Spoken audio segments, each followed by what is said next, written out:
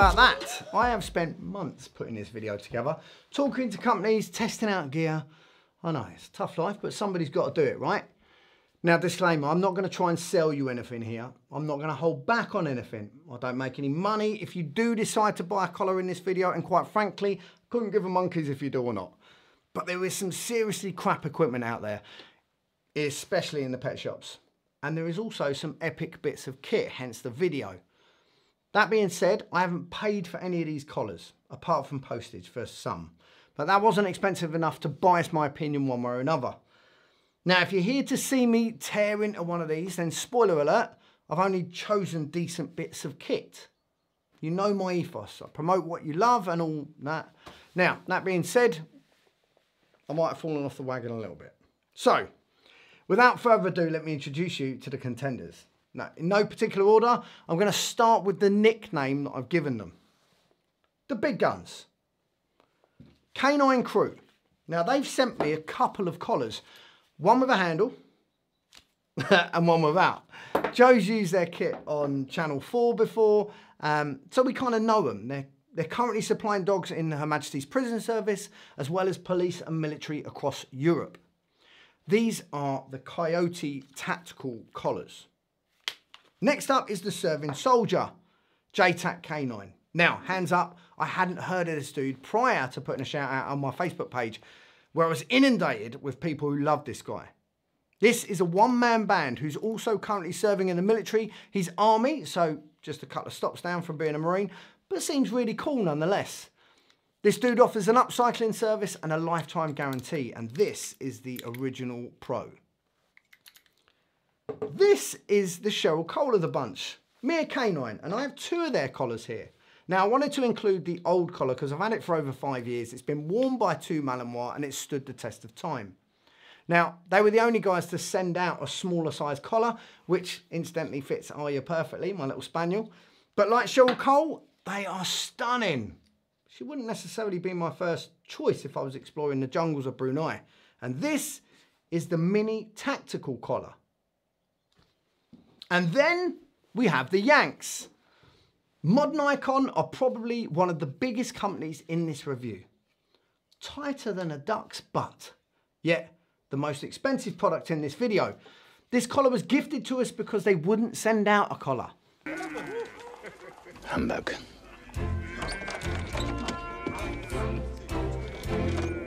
It's too sexy not to include though, so this is from their Operator series. And then we have the Underdogs.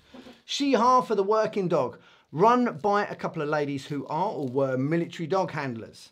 I hold a bit of a soft spot for these guys, as they first sent out a collar for review, and after testing it out, I basically told them that they weren't ready.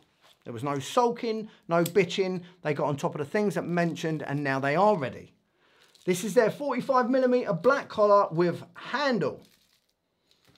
And lastly, Bully Billows. Wait, what? Nothing? Yeah, that's right. Unfortunately, after loads of going backwards and forwards with someone who's really nice on their social media, thank you, their head office let me down. I've paid postage but received nothing up until this point.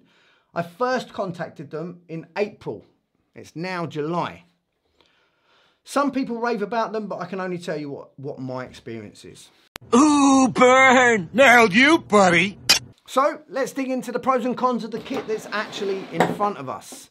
Now, I've broken down the review into several sections, and first up is buckles.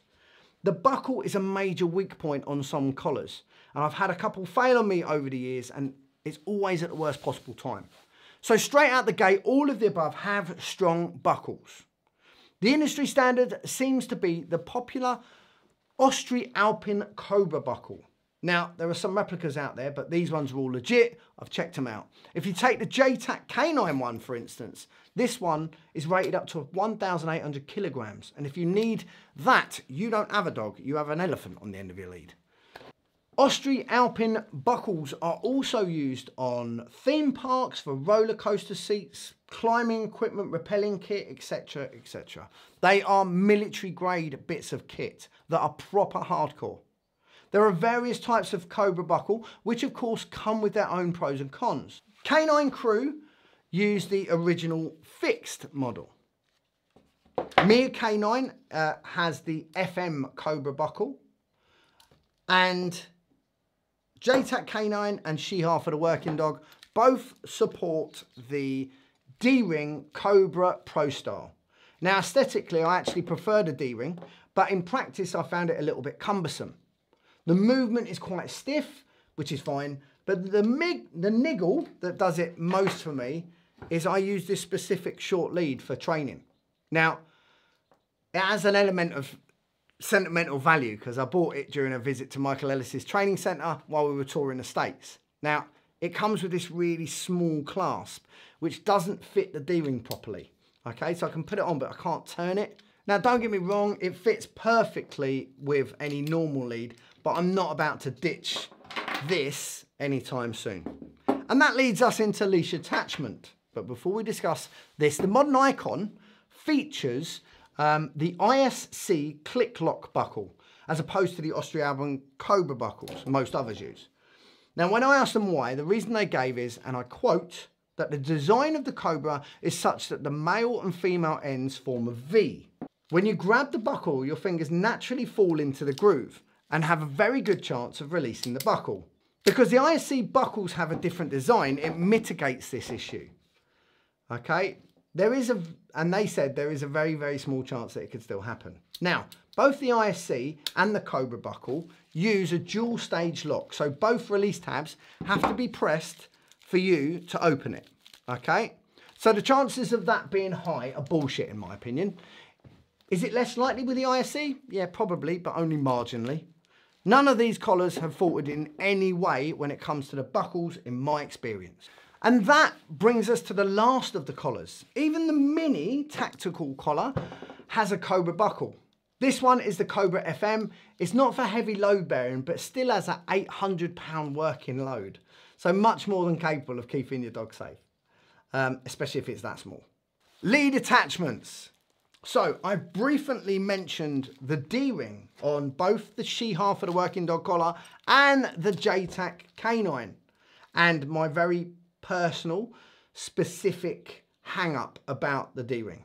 All right, so I'm going to start with the mini tactical collar that has a small standard D-Ring, which is what you'd expect, okay, if you want it on a small breed collar, in fairness.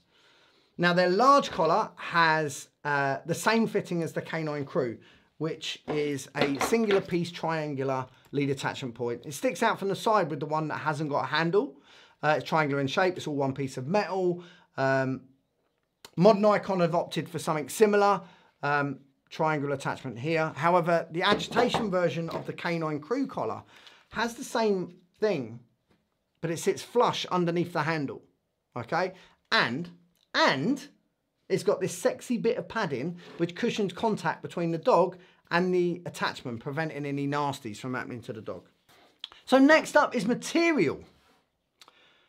When it comes to the material, we're dealing with a selection of top quality collars here. All right, so it's not about whether they're strong enough. We know they are. So a lot of this will come down to personal preference. And I'm going to go in order of rigidness. Modern Icon is by far the stiffest of all the collars. Now, they openly admit they design their collars for military personnel, but for everyday wear, it seems to be just a little too tough for me. Pros include it fully wrapping around the neck, providing protection from the clasp, and according to Modern Icon, the construction of the collar is such that a continuous piece of webbing connects to the buckle. Essentially, this means that if every straight stitch could come undone, and it would still hold. But cons means it usually snags when you're putting it on or taking it off. If you're one of those that leaves your dog's collar on all the time, then it's not really that much of an issue. But if you remove them on a daily basis, just forget about it.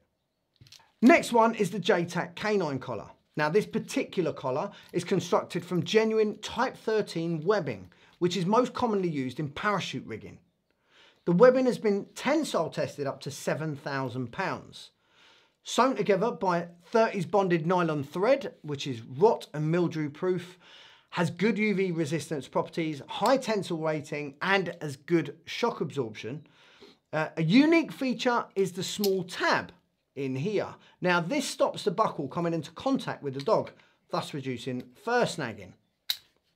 Sheha use a high-end grade cotton webbing sewn together with a lubricated polyester tensile strength thread. That makes this item tough and hard to break. Not only is it highly resistant to abrasion, it's also extremely resilient to degradation, and this means it's versatile for all weathers. After sending me their first collar, they've added Velcro to the inside, which has made it more rigid and more robust, and the cotton webbing is softer to the touch. Canine Crew is a lot thinner than those mentioned previously, and in Spain I'd consider that a pro. It also makes it lighter, which is a bonus too. However, the Velcro on the outside is the only bit I don't really like. It doesn't quite fit the collar. Mere Canine is the thinnest and lightest of the lot. It's hardly a like for like test, but if I use the old collar as a reference, it still sits in that category. As I say, it's not a bad thing for me. Plus they have some sexy stitching going on, and the webbing is a military spec polyamide. The thread is synthetic polyester. Next, we have to look at the handles. So this seems to be a relatively touchy subject in the dog world. But as always with us, it's less about rights and wrongs and more about you guys having the information to make a choice based on the pros and cons. All the companies give you the option if you want to choose to have a handle or not. Well, apart from one, Modern Icon. When it comes to those that do supply handle options, there are pros and cons. A handle is, like it or not, an extra snag point on the collar. If you're throwing your dog over a fence in pursuit of the bad guy, then in a very unfortunate circumstance, the handle could snag and hang the dog. If you weren't present, this could be fatal. Now, let's be clear. The chances are slim, and it's not completely out of the realms of possibility for it to happen on a collar that doesn't have a handle. It's happened before. Personally, I like a handle. I find it useful for transporting the dog short distances, getting them in and out of the car, standing next to the road, and in bike work, it just makes my life a little bit easier. If you're sitting there saying, but the villain could grab the handle, then you've never had a Malinois hanging off your arm, have you? And if that is the argument you're using, then the entire collar is a handle. Anyway, the way I see it is there are some standard things to think about. The easier it is to snag, the easier it is to grab. Too small and you end up fumbling trying to get your hands on it. The handle?